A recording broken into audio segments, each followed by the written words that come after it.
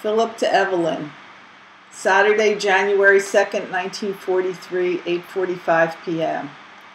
Evelyn, dearest, just as I hoped, 2 letters came through today, and I was exactly twice as thrilled as I usually am with one. 2 records arrived with them, and the news is very encouraging, especially that big headline reading, "German Army wiped out at Stalingrad," which means we have approximately 300,000 less of the enemy to contend with. If you follow the news very closely, dear, you'll find many encouraging stories.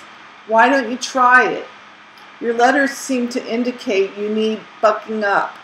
It hurts me to read of your discouragement and your ceaseless wondering when it will all end. You must try to curb your impatience, sweet. It does no one any good and makes you miserable. And don't give me your stock answer, "I can't help it." You must help it. I've learned from plenty of experience that you can help yourself if you put your mind to it. You once told me you couldn't help running over, but you did a swell job of correcting that tendency. So you can't blame me for not believing you when you protest I can't help it. Sorry, sweet, if I seem to be hard and unsympathetic. You know in your heart of hearts that this is not page 2, so. It's just that it hurts me so to know that you are brooding, pitying yourself, and feeling generally miserable because of me. If you have no regard for your own feelings, I must ask you to consider me. It does me no good, I assure you, to be reminded that I am the cause of your unhappiness. Besides, I know without being told what you are going through because I'm trying with all my might to overcome the loneliness, the heartache, the lack of you, and all it entails. So let's not torture each other in the future by writing of our misery. I know that I have been as much at fault as you in the past, but it's time we assumed a healthier, more realistic viewpoint for the good of both of us. Agreed? The sun finally decided to give us a break today and served to brighten our thoughts and outlook generally. I was room orderly today, which means I had a mess of cleaning to do, readying for inspection. From 7 a.m. to 9 a.m. I was busy sweeping, mopping, dusting, washing windows, etc. You should have seen me, baby. It would have been a revelation to you. Maybe I shouldn't be telling you this, but you wouldn't take advantage of it, or would you? After I cleaned up, I was given permission by the sergeant to duck out. Remind me to tell you the Army term for this. Until after inspection, since I was still in my fatigue clothes. So I strolled over to the PX with my fellow RO, Hugh Cumby. Page 3, a swell guy with the story, where we killed a couple of hours gabbing about this and that over chocolate milkshakes. Incidentally, no stockings. Sorry. When we got back, it was just time for mail call, and I was overjoyed when I found 2 letters and 2 papers. I rushed through a swell lunch of hot dogs, 2, sauerkraut, mashed potatoes, string beans, and bread pudding, so that I might get back to reading the mail at leisure. But, as it turned out, it had to wait because that expletive, Sergeant Bowie, decided he wanted a couple more ditches dug.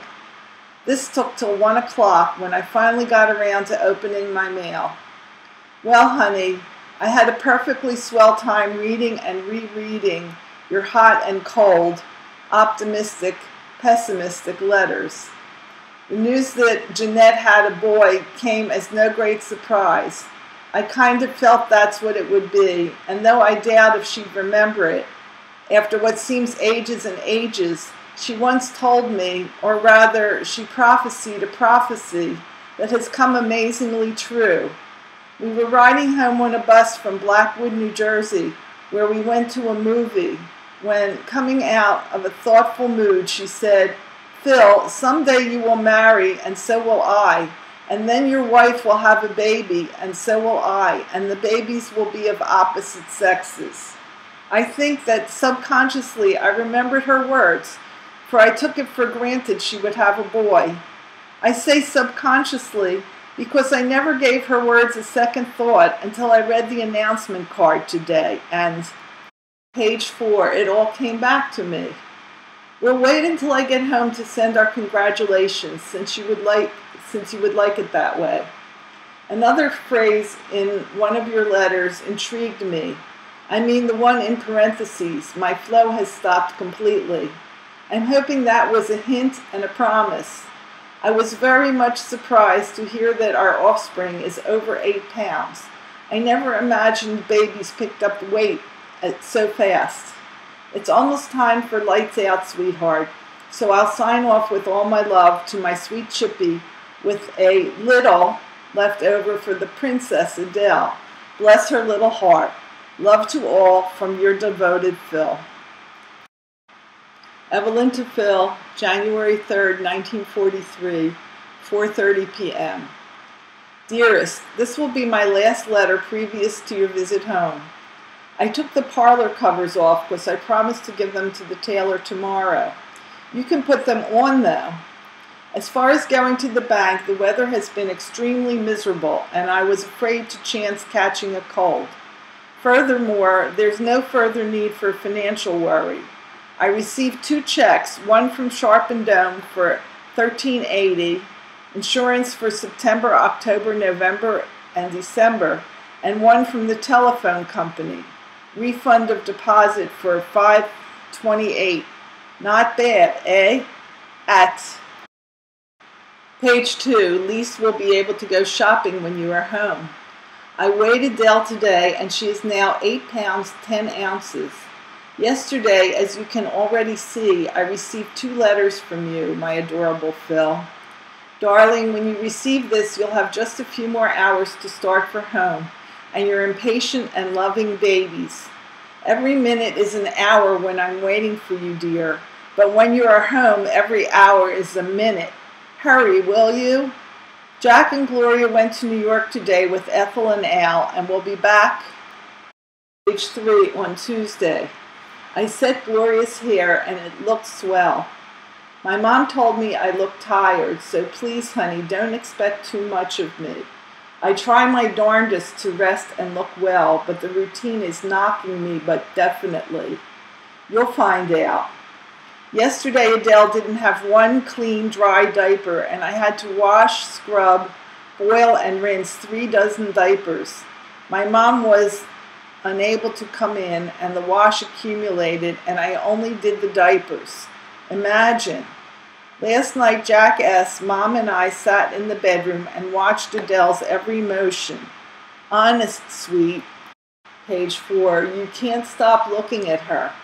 She's that adorable and pretty.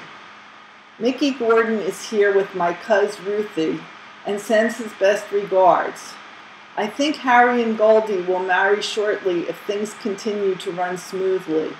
Goldie is well fixed. Her mother left her money, and Goldie's dad said he will take Harry into the business if he can't get work after the war. However, her dad wants them to wait a while till things are more definite. I love you, I love you, I love you, sweet husband, and can't wait till I can throw my arms around you and say once more, I love you. Evie.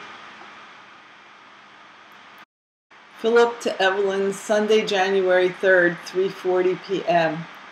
Darling Chippy, having begged off KP in favor of doing it tomorrow, I have a peaceful, restful day at my disposal. I've already disposed of the greater part of it reading Thorne Smith's Topper. It's put me in a mellow, sentimental mood, and I feel like I want to bury my nostrils in your hair and kiss your throat just where it curves away from the side of your jaw. It's only 2 days until I start home, but I'm so impatient with the craving for you that the minutes drag like hours. What fellows are in the barracks now are relaxing in the best tradition of a Sunday afternoon.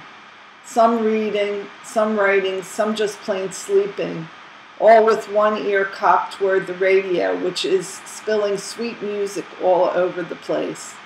I'm so thankful for these Sundays, when all the fretting, worrying, responsibility, fall out, fall in, hut 2, 3, 4 are temporarily forgotten, and our minds and bodies are blissfully dormant, and our thoughts naturally turn to the things that make life so sweet. Home, sweetheart, good times. Baby, if you were sitting beside me here on my bunk, I shouldn't ask for anything more for the time. Page 2 being, to make life beautiful and complete. As it is, the mere thought of you, the picture of you that I carry in my head, warms me through and through with a penetrating sweetness that is born of the clearly perceived light in your eyes, the intimate quality of your smile, the well-remembered tenderness of your arms about my neck, your delicious lips on mine, your exciting, yielding body pressed close to mine, and numerous intimate pictures which are felt rather than seen and are beyond my humble capacity to describe, but are integral parts of the whole. Is it any wonder, sweet, that I cling to the memory of you and hold it up before my gratified senses at every opportunity? After a day of sunshine, the weather decided not to spoil us by being over-magnanimous and favored us with more rain today.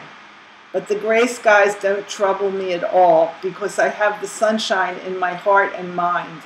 I feel unwontedly close to you at this moment, sweet, and while I'm feeling this way, nothing in this world has the power to disturb me. No mail from you today, but the pleasure is not lost entirely, just postponed till tomorrow. Sorry about the mailless days that so distress you, dear, but it's no fault of mine as I write every day. Be a little more tolerant of the delay. You know what the U.S. mail is up against these page 3 days. Glad to hear that you and Mom are managing to keep up with your household duties and that the tailor's bill was so reasonable. I told you those U.S. pins would turn up, but though I have no use for them myself, having provided myself with the one I needed a few weeks back, you might follow the example of some girls I've seen and polish them with a little knocks on and wear them as ornaments on your tan sport coat. Want to know something, honey? One of the things that prompts me to look forward to my forthcoming visit with such expectancy is the prospect of seeing my Chippy once again. I mean the old Chippy, the one I fell in love with, slim and straight and graceful and becomingly dressed and altogether lovely.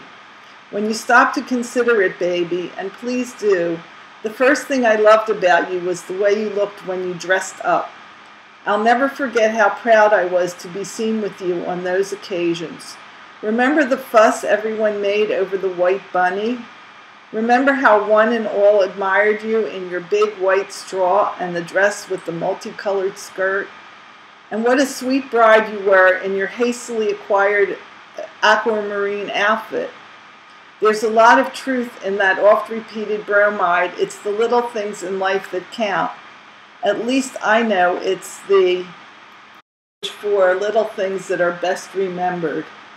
My request for a key wasn't as silly as you seem to think. Of course, you couldn't know that I had an ulterior motive, so I'll forgive you for failing to send it. I just thought it would be nice if I could contrive to get into the house without waking you, undressing, getting oh so close to my sleeping sweetheart, and then kissing her awake. I think you would have liked that as much as I.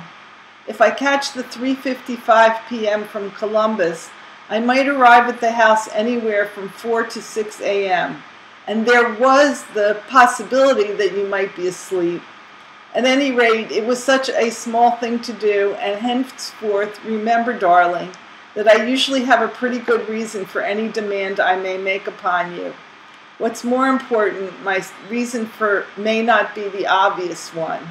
Someday you'll learn what an imaginative, sentimental guy your hubby is, and you'll know that if I ask for a key, it doesn't necessarily mean that I want it for the sole purpose of opening the door. Naturally, I'm disappointed at the hitch in my plan, but whatever the circumstances of our getting together, I know it will be inexpressibly sweet and exciting. Come on Wednesday.